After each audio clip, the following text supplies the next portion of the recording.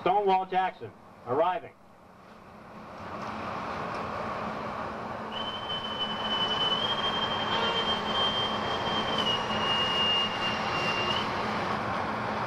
Stonewall Jackson, gold, arriving.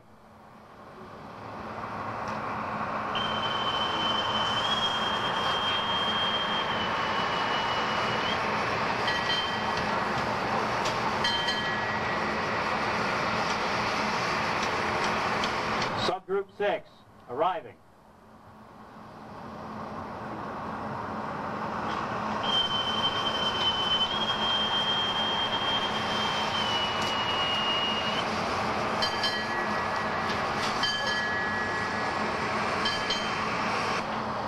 Vice Admiral, United States Navy, retired, arriving.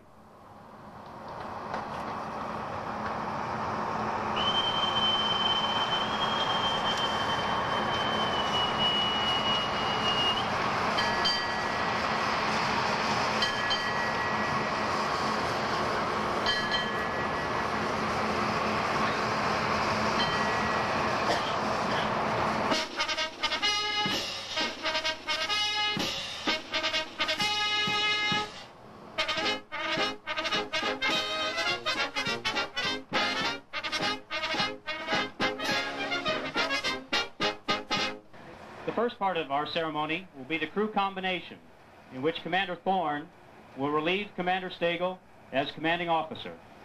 The second part of the ceremony will be the ceremonial decommissioning of the ship.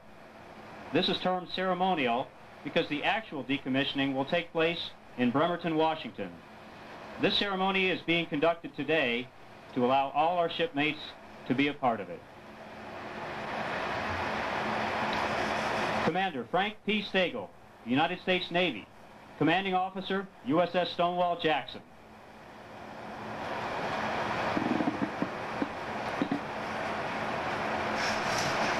Admiral Nicholson, Admiral Kirsch, Admiral Robertson, fellow commanding officers, friends and family, thank you for sharing this day with me. I am just thrilled that so many of you could be here. I'm especially pleased to see my brother John and my sister Cookie and her husband Dave here from Chicago. It's great to see my godfather, Uncle Pete Stagel, and my Aunt Nettie from Springmerrill, Pennsylvania, and Uncle Sepp and Aunt Anna from Albion, Pennsylvania could be here too. I'm also tickled that my friend and former shipmate, Master Chief Dwayne Frost, and his wife Renee are here. I'm convinced he's destined to be Master Chief Petty Officer of the Navy someday. And it's really great to see so many former Stonewall Jackson shipmates here too.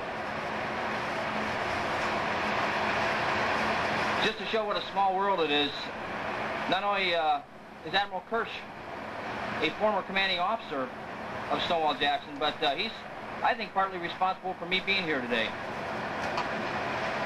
When I was a young Lieutenant JG on the Alexander Hamilton, I had completed all my preparations for submarine qualification, and my commanding officer, Commander Jim Fuquay, said, "Stagel, go up and see the deputy for an interview." Well, the deputy at that time was Commander Kirsch. I thought maybe he wanted to talk about Penn State or how I liked the Navy, but no. We went up there and I had my eyes shut, was rigging the control room for black, setting up the con for an approach to periscope depth, identifying the lighting configuration of the various ships that I saw out of the periscope, and calculating CPAs and bearing rates on all these contacts. At the end of that interview, I thought, well, I wonder what the surface fleet, what a career in the surface fleet would be like. But anyhow, the next day, Commodore Catola came aboard and had lunch and pinned my dolphins on. And at that time he said, "Commander Kirsch was impressed with you." The immediate thought that came to my mind was he was probably impressed that I'm still alive and didn't have to be reminded to breathe. But at the end of that, Commodore Catola also told me, he said, "Commander Kirsch said that just because you have your dolphins doesn't mean you're done learning. And that has stuck with me, and I think that has really helped me throughout my career. Thank you, Admiral. Command really is the best job in the Navy. I'll miss the ship. I'll miss the position. But I already know that all my memories will be of the people. My brother-in-law, Dave Harmoning, put his finger on it best. I asked him what impressed him the most about the recent Tiger cruise we had just completed. I said, was it the dives and surfaces? Was it the angles and dangles? Was it the emergency blow? He said the one thing that impressed him was the teamwork. That is also my most lasting impression.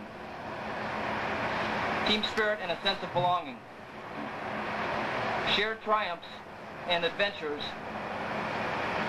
And talks about all those left at home that make this crazy lifestyle meaningful. A common goal and purpose. Those are the bonds that unite a crew and make it hard to leave.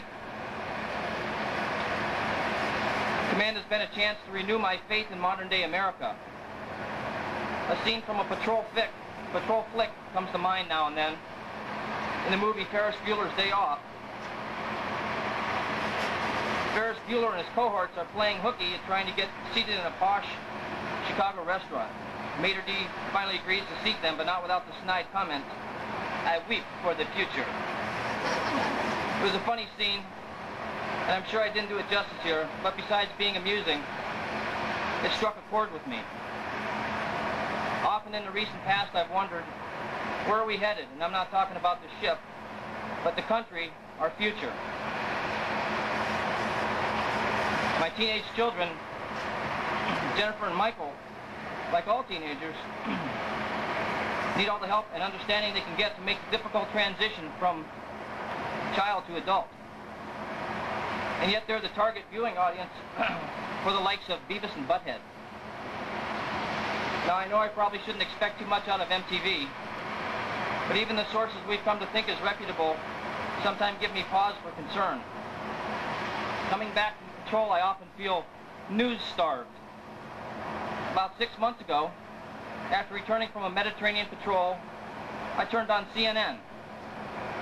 You see, I had learned on patrol that President Clinton would be visiting Europe to discuss with the leaders of NATO whether or not some of the satellite countries of the former Soviet Union would be allowed into NATO.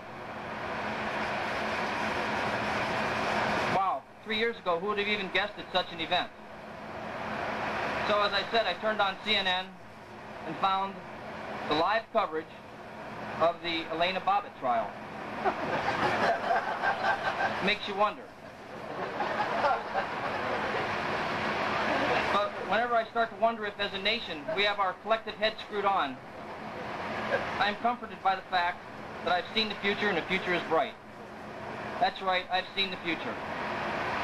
Now before anybody starts to fit me for one of those nice white dinner jackets with the real long sleeves, let me explain. Throughout command, I've been literally awed by the dedication and enthusiasm of the officers and men with whom I've served. I'm not talking about inspection results here.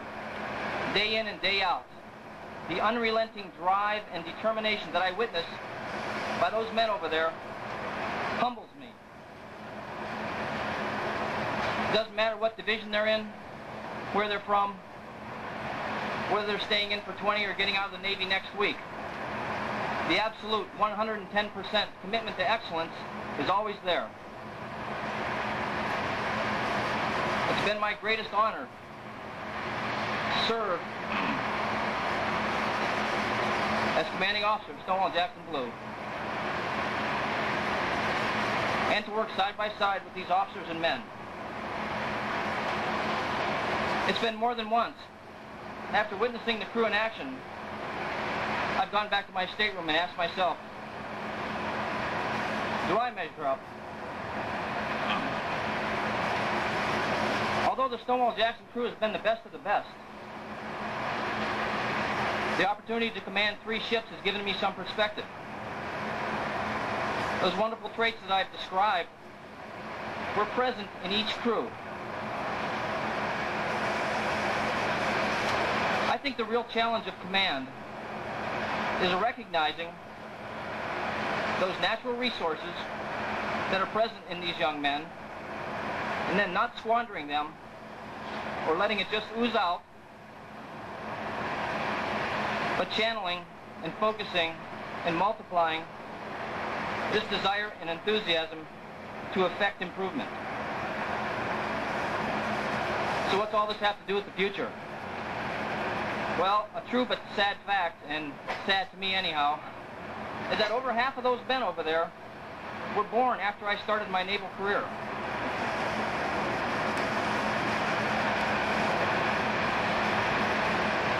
I can't honestly say that my generation had the same spirit that I see in these men. I submit to you that those young men are our future, and the future is bright, and the future is in good hands. I'd like to recognize some of the people who made this tour such a pleasure. Our executive officer, Lieutenant Commander Derek Hesse, has been the epitome of the second in command. Recommendations are always right on the mark, and he provided the kind of backup that only the absolute best XOs can.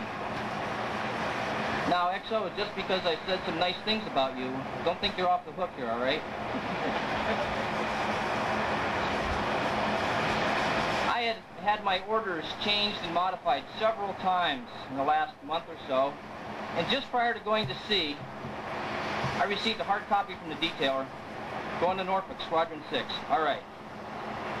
Well, out at sea, he manufactured an amazingly accurate-looking set of bogus modification of my orders, sending me to Washington, D.C. See, this is after my wife had already bought a house in Norfolk. So, paybacks are still coming. They just may be from afar, all right? No chief of the boat has ever cared more for his crew or worked harder for their well-being. My chief of the boat, Master Chief Harry Black, who is, by the way, the last engineman in the submarine force, is now serving on his second nuclear-powered submarine, USS Benjamin Franklin being his first. Preceding these two nuclear submarines, Master Chief Black served on 5 diesel boats, legends such as Timidor, Corporal, Wahoo, Salmon, and Bonefish. He taught us the real meaning of being a submariner and made sure none of us lost sight of our true submarine heritage. Thank you, Master Chief. My department heads, Lieutenant Commander Darrell Cottle, Lieutenant Keith Calcote, Lieutenant Gene Carlson, always kept my six covered, but always able to maintain the focus of the crew despite the many changes to the plan. I had the pleasure of serving with the absolute best chief's quarters in the fleet. You made it happen. This crew is your legacy, and a fine legacy it is, with leaders such as Senior Chief Fred Libby, Senior Chief Tom Tribble, Senior Chief Dick Bellings, Senior Chief Alex Rodriguez, and Senior Chief Rex Griffin. Success was the only possible outcome. Thank you.